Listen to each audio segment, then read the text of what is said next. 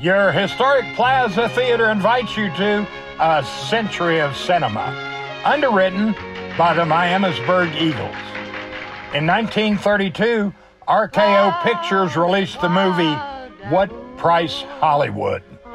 The film was a runaway box office hit and nominated for an Academy Award. Since then, this basic story has been remade 4 times. We know the remakes as A Star is Born.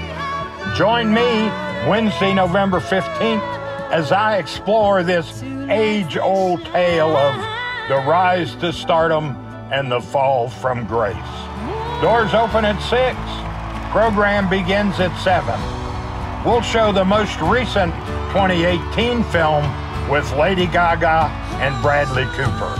Join us.